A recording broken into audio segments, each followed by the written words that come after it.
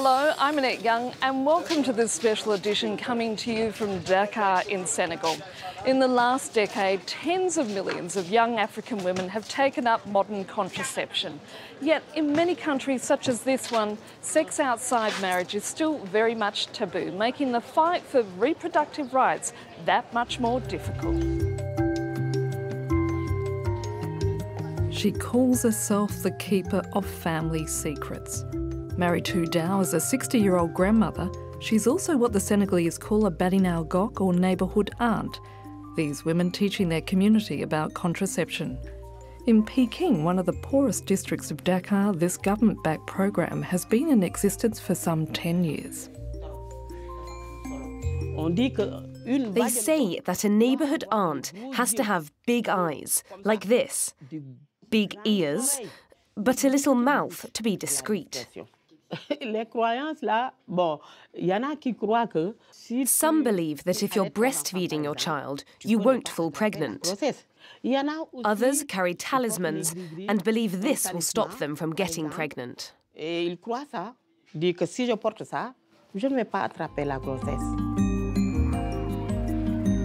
Like many African nations, Senegal has a very young population, with 32% under the age of 24. On average, women have more than 4 children. It's also a culture very much shaped by traditional beliefs and where men still have the final say, especially when it comes to the use of contraception. We're in Rufisque, a small town just east of Dakar.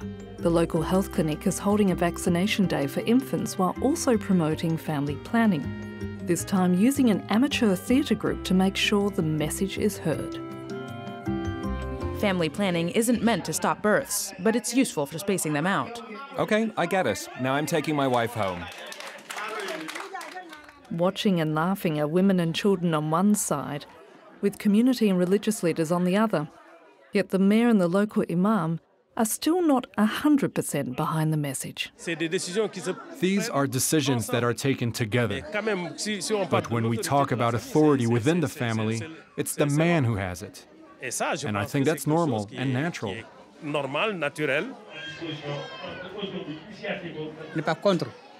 not against it, but sometimes it gives ideas that contradict our religion.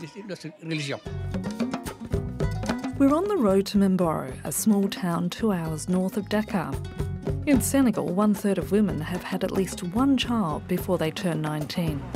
We're here to meet the family of a tribal historian who has 2 wives and 10 children, including an unmarried daughter who had a son at the age of 16. How did you react when you discovered your daughter was pregnant? I was very hurt. I wasn't happy. But we went to the hospital and decided to keep the child. Now, I don't want her to go out anymore. I restrict her outings. That's how things are these days. When I was a child, you couldn't wake up in the morning and not greet your father.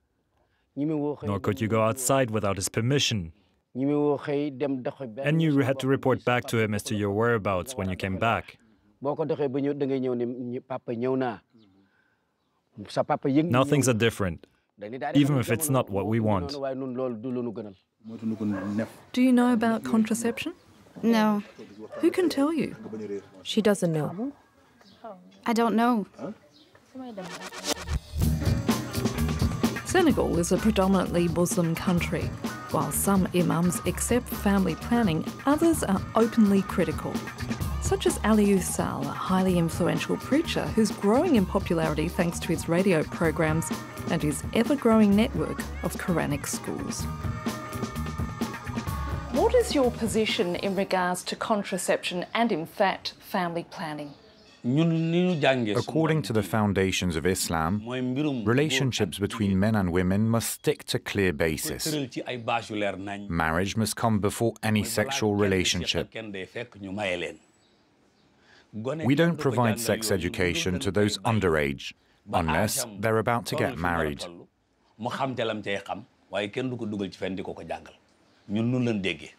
Here in Senegal, there's a large number of women who work, particularly when they're married. They don't want to have large families. If they come to seek advice from you, what would you tell them?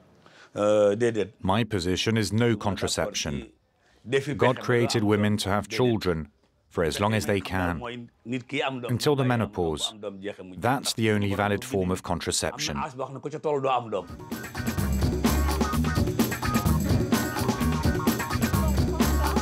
So just how difficult is it to get the message across, especially for such a complicated and sometimes controversial issue? We're here on the set of C'est la vie, or That's Life in English, a Senegalese co-production that uses the classic TV soap opera format in order to get people talking. Let's go and meet some of the crew.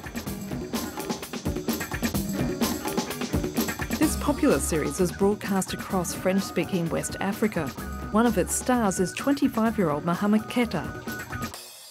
Mohamed, are you a feminist? Yes, I'm a feminist. Why? Because I want my mother to be proud of me. That's all it is.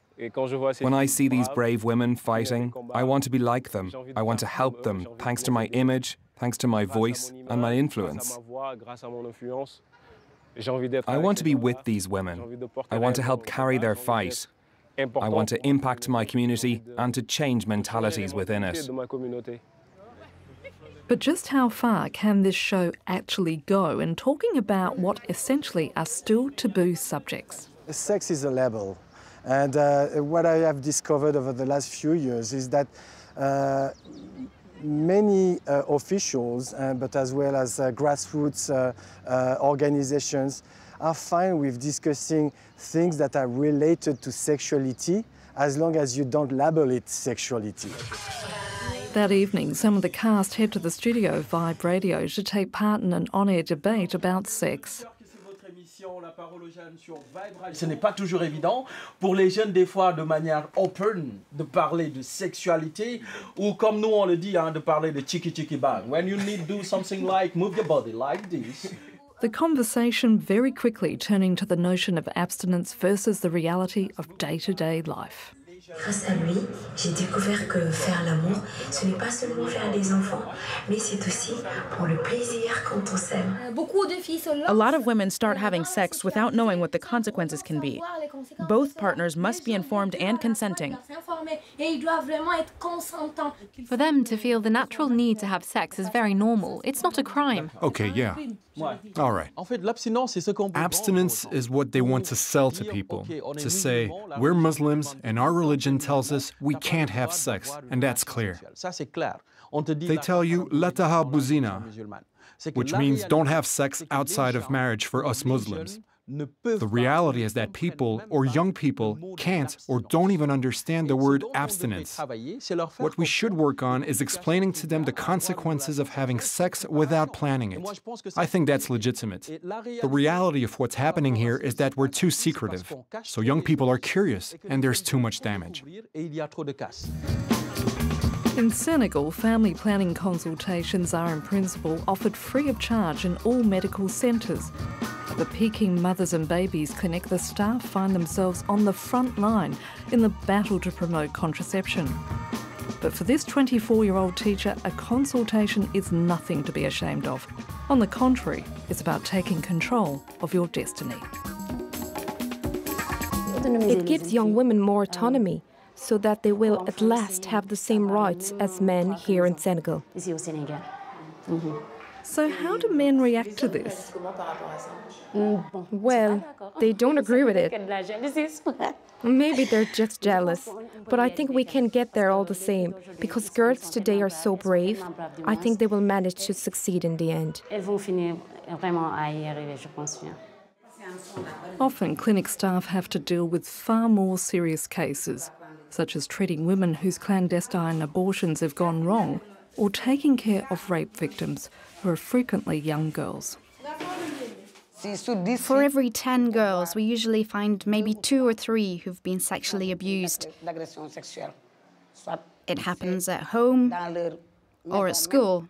It happens between school children themselves or between teachers and pupils.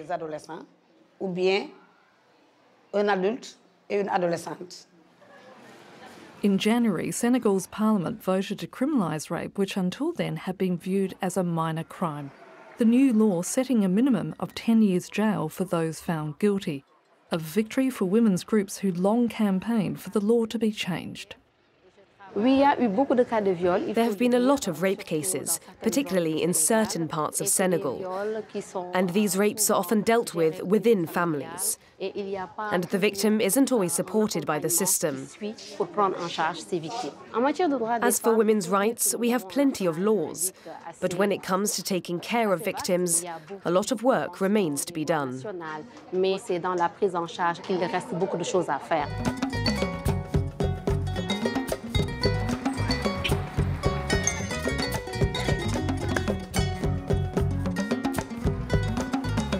And that's it for this special edition coming to you from Dakar in Senegal. So until our next show, bye for now.